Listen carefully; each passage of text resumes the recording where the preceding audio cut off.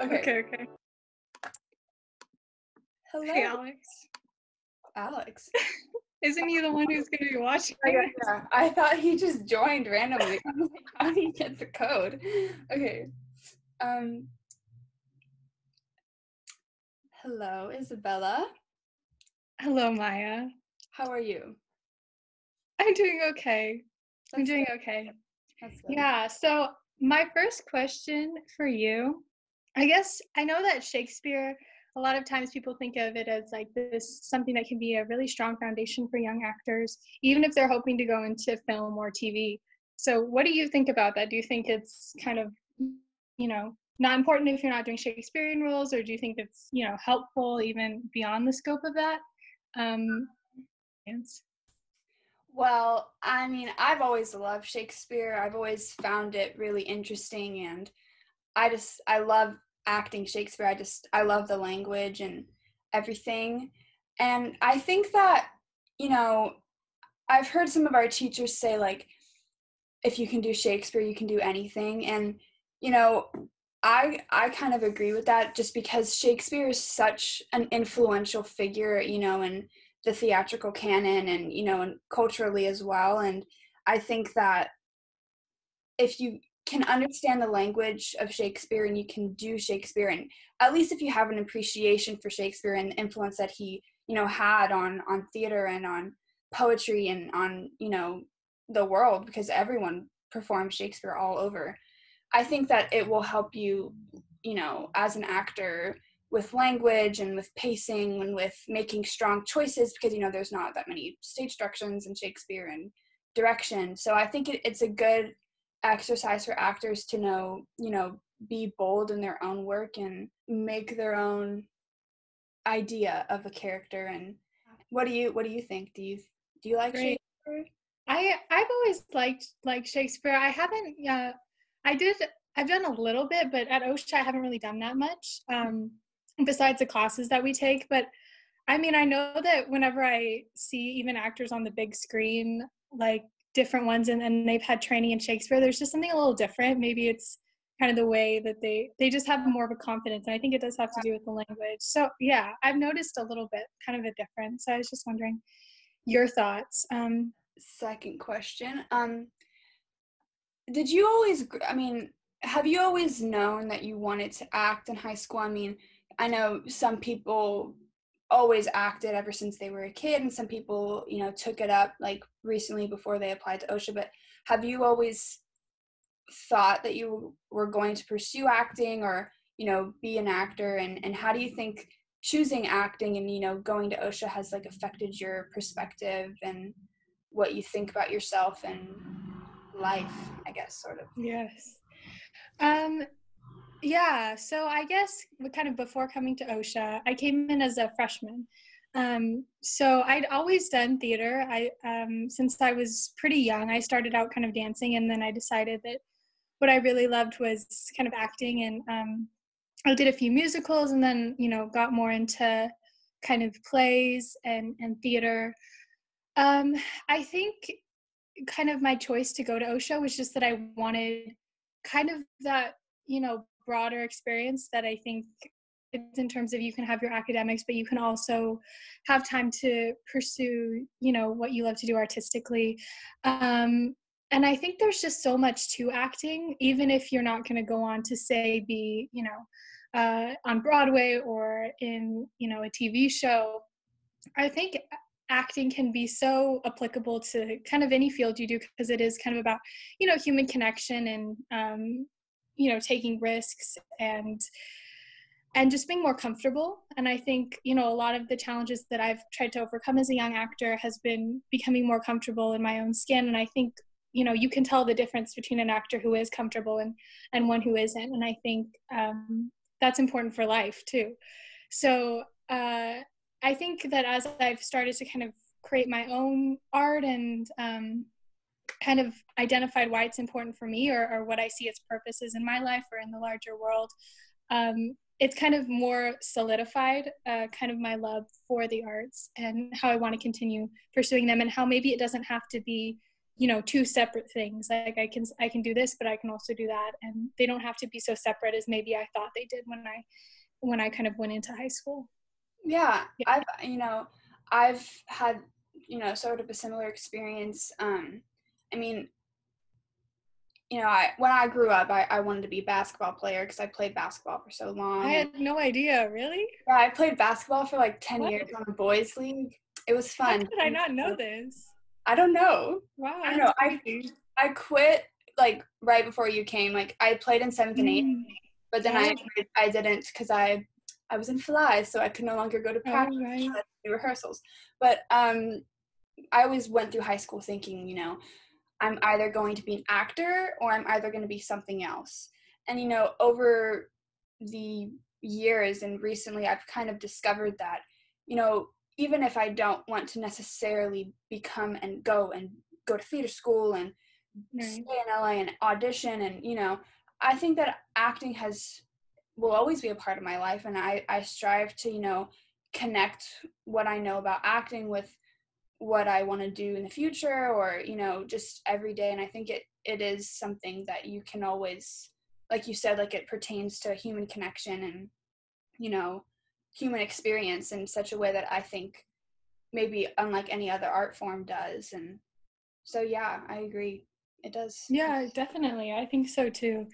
It is kind of more about life than you realize. So I guess Maya, kind of, I guess going more into like the acting realm, I've seen you do a lot of different things at OCSA, flies, and then I'm sad I didn't get to see you be Juliet. That's too bad, but maybe there's some. What is your, I guess just generally, your process look like kind of when you first get a role? I know that's something that everyone does a little bit differently, and I think it changes as you get older and as you learn new things. But I guess, what kind of has changed with your process as you've gone through high school, or has it stayed the same? Oh, it's definitely changed. I mean, I guess if my process, when developing a character, I always thought like, okay, to get into character and to get to know my character, I'm going to sit in a room and I'm going to think about my character and like what my character likes and how they walk and, that kind of thing. And I think over the years, my process has changed in that it, it's become a lot more physical. And when I went to London last year with the conservatory, we had this really cool workshop with I don't know her name, but this woman at one of the schools that we went to and toured and had a workshop, and she talked a lot about like the physicality of acting. And ever since doing Wolves, that also has reinforced in my mind the importance of physicality and the physical nature of acting. And so I think what's happened over the years is that my process has become a lot more physical, and I've used physical, gestures and, moving around a lot and trying to help that make or get that to help me make choices. I think that has helped my process in discovering my character and discovering how I might understand my character better and get into my character and make my character more interesting. So I think that as I've grown, I've understood the importance of physicality and the importance of being bold physically and not, just standing up on stage or standing backstage, trying to like get into character and be my character. So I guess that's sort of how my process has changed. Yeah. Yeah. I guess I definitely agree. Kind of, I think when I came in ninth grade or even before that, before OSHA, it was very kind of intellectual, kind of Yeah. how I would Yeah, approach me a too. character. Yeah. And I think that's a lot of kind of the same for a lot of people. They think about it like, okay, I'm going to write up this backstory and then I'm going to think about it here and I'm going to, think from this line to this line, this is how it's changing. And I think, for some things, it's not such a bad idea. And especially starting out, when you don't have all these you don't realize that there's so many other ways. It was definitely something that I did, but I agree that kind of as I got older or kind of just got, more exposed to different things, I think the physical became more important. And that's something so weird because you talk about acting from the inside out or the outside in. And I think it's, obviously it's more nuanced than that. And there's there's so many different things that you can do all at once. But I think the physical can be so important. And that's something that I definitely want to keep working on. And I think, as I was talking about earlier, being comfortable, I think that physicality is something that is really clear. When someone's super comfortable, they normally have great presence within their bodies, and they're just more there and grounded, which I think is always really interesting to watch. Okay, I have a question for you now. So for those of us who have not heard or do not know, why don't you talk a little bit about your project that you have been working on, and how that your project has changed your perspective on acting, and both as an actor and as a theater goer, and how it's made you think about what acting can do. Yeah.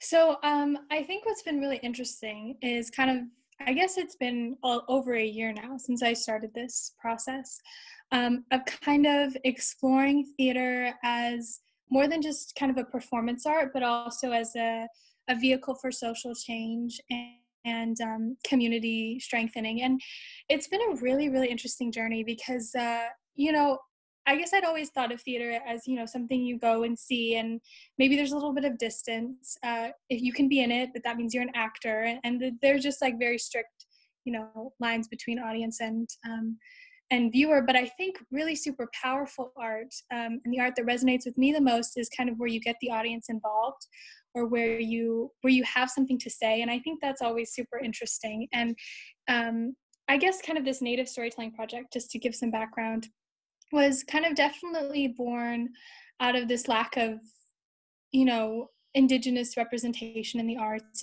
particularly for, women and girls. There's hardly mine that are written for us, for our stories. And I think that's something that's so key beyond just the entertainment industry. But I guess kind of what I did was kind of writing my own work was something that was the first time I'd ever done something like that, writing a play. And I think being an actor or having some background in that was so helpful because it's all so connected. What would I want to say? What stories do I want to tell? Definitely informed the writing process. And then it was a cast of about 20 members, and it was all community based, which I think was kind of the beauty of it, right? It's all non-professional actors, huge age ranges. We had like a 6-year-old and a 9-year-old at one point, and so it's spanning intergenerational, which is super cool. But it was kind of telling this story that the social justice issue was missing and murdered Indigenous women and girls. And with that issue, the big challenge and hurdle that people are trying to overcome right now is visibility and ignorance of it.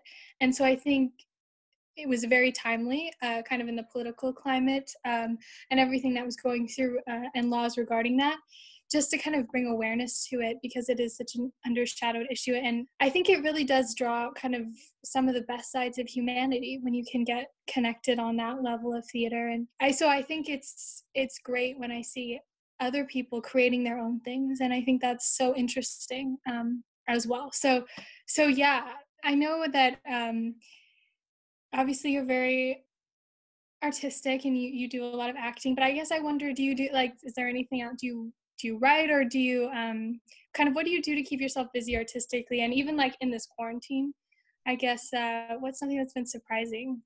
I used to write a lot of stories as a kid. When I was younger, when I was at my French school in elementary school, we always used to do like Mod Podging or like collaging, and where you like cut stuff from magazines and glue it. So I've been doing that a lot. I've been making like little boxes, and it's not necessarily totally art. I mean, I guess it's artistic, but it's been because I've been really missing, acting, and I've gotten to do a little bit for filming Romeo and Juliet, the movie. Oh yeah, I was gonna ask you about that. Is that gonna be is that a secret surprise? Or I mean, I don't think it's. I mean, it's going to be out. We are not done filming.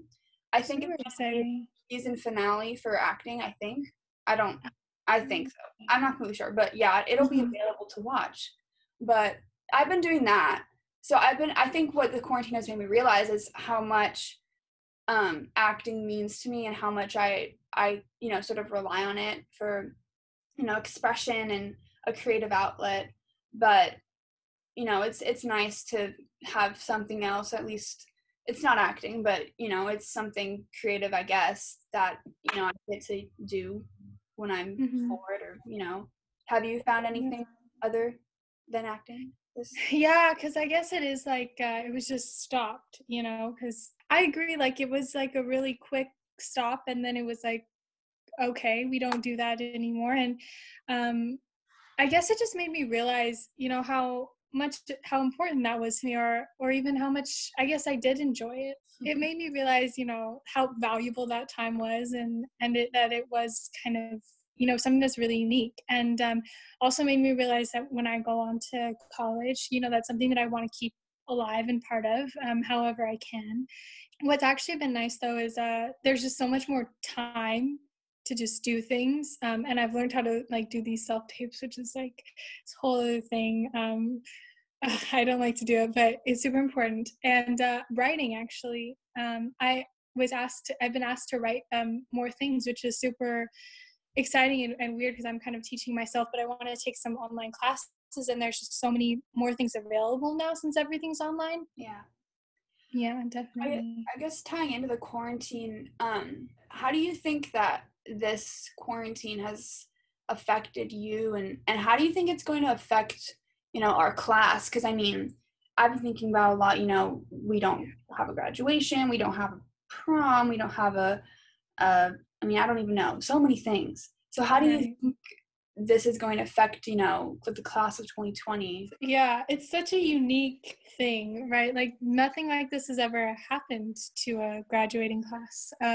Since what was it, like the Spanish flu, I think they're comparing it to, but I don't know if they had traditional high schools back then. They probably graduated anyway. I mean, so it's like, it's very weird and unique, and it's sad. I feel like a lot of people are mourning kind of, what was lost. And obviously it's just such a crazy, huge change in so many people's lives. And I mean, not getting to graduate is going to be, too bad. And because it is such a rite of passage, I feel like, your high school graduation.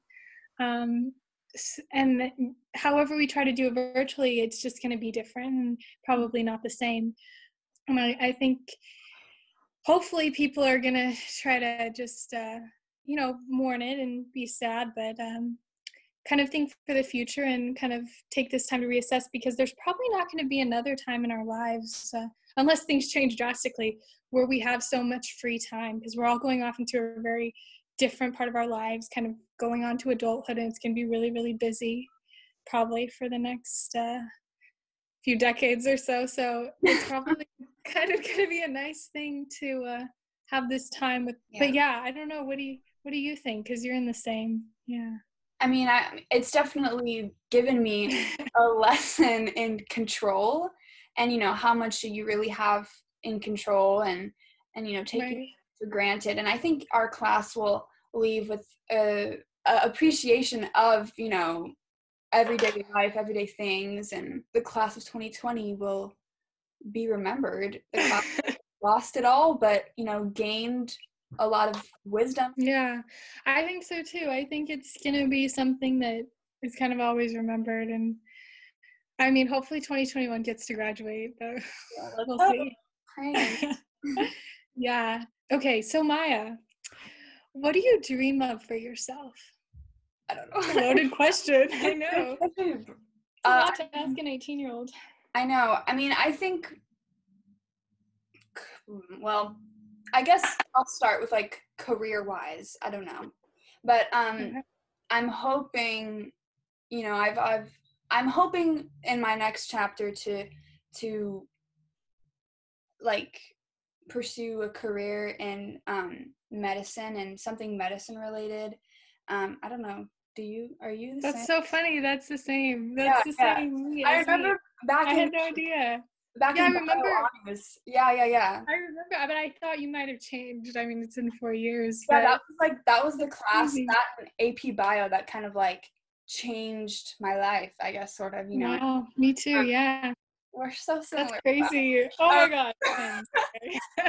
But yeah, I guess medicine, but I guess more personally, tying back to what I was saying before, I hope that in my life I will be able to keep a connection to not only, an intellectual way of life, but also an artistic, and to keep my appreciation for acting, through my life, and to be, grateful for all the experiences I've had, at OCSA, and, this whole 6-year journey for me at OCSA, and, keep that with me in my college career and beyond. And so I guess I dream that I will be able to do all of that and keep it all there. That is not a good answer, but I don't No, know. it is. That makes a lot of sense. And it's like the same as my answer.